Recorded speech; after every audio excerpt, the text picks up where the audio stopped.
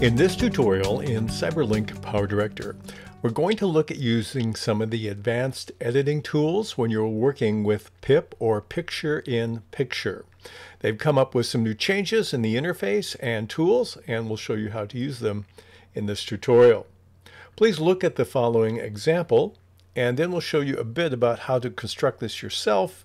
The audio for the spokesperson is blank. It was in the original, but it didn't matter in terms of illustrating what we're going to do. So please take a look, and then we'll show you the process.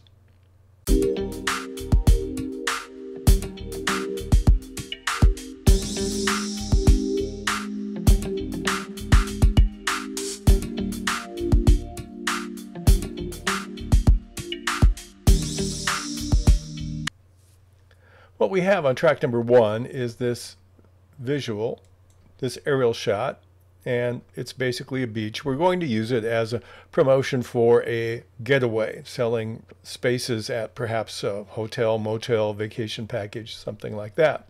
So I need a spokesman. So let's use picture-in-picture to do that. We'll stop this, and then I have this video of this gal who I'm going to pretend will be my spokesperson. I'll take and drag it down, and I'll put it in a higher numbered track. Here I'm going to put it in track 4. Now, in order to get into the advanced PIP editing, which just changed, I'm going to click on the Edit button with that particular video highlighted. I'll click on the Edit button.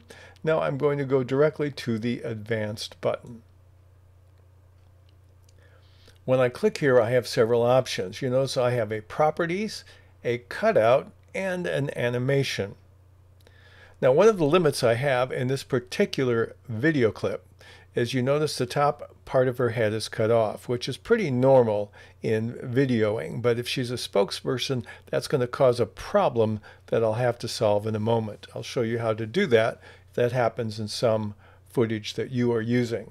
On the Properties button, we have the position and size at the top. We can flip it horizontally or vertically. I'm just going to use the mouse and put it on one of the corners, and we'll make her a little bit smaller, something like that.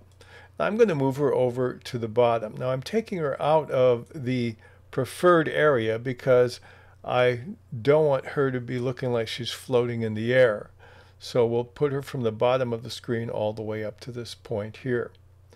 This looks pretty good, and we could use it. Now, when it comes to these, you can use several modest controls. You could put a border on it by clicking here, and you can change the color of the border, 2-color gradient or 4, and you can change the actual color you're using in your border. You can change, obviously, the size of the border, the opacity.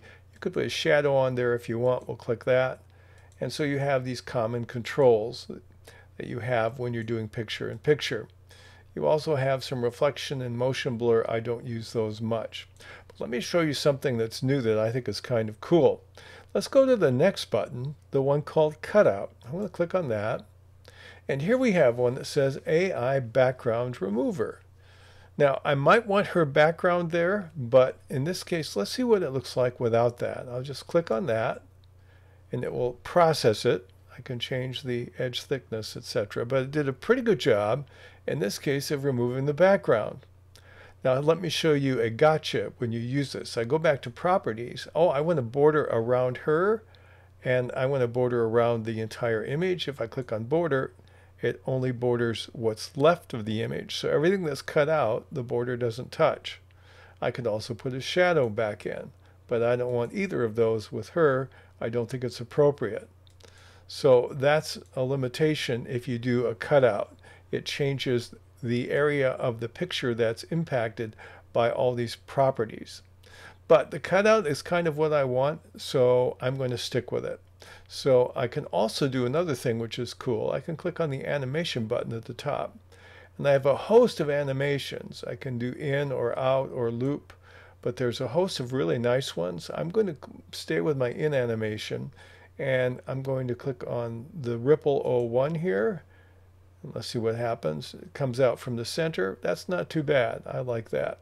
And if I want to change the duration of the animation and slow it down, all I need to do is move to my timeline, use the double-headed arrow, and I can lengthen the in animation so it's slower, or I can speed it up so it's very, very quick.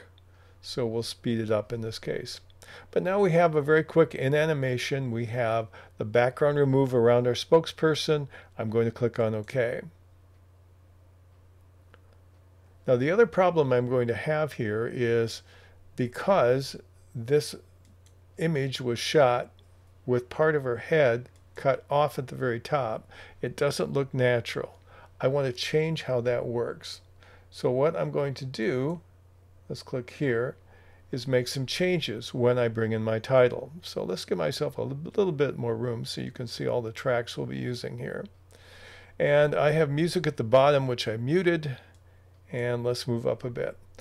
I'm going to take a title, so let me go back and close the window here, go to my titles, and I have a custom title that I used, which was built on another one called Southern Getaway. So I'm going to click on that and drag it, there's my title, and drop it down on a track that's above the gal, put it there.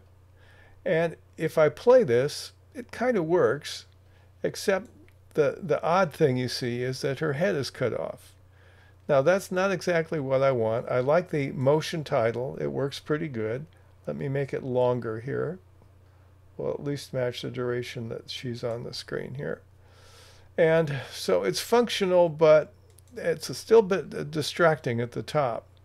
And the title doesn't have a background. So what I did, and this is a good way to fix this kind of problem, is I took a gradient, a color board, and put it behind the title.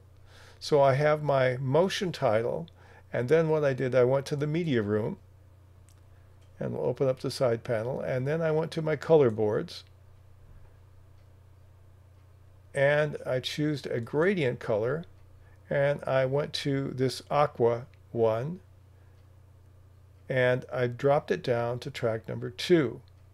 So that's all I did. So, and I resized it. So let's make that visible. I have it invisible right now.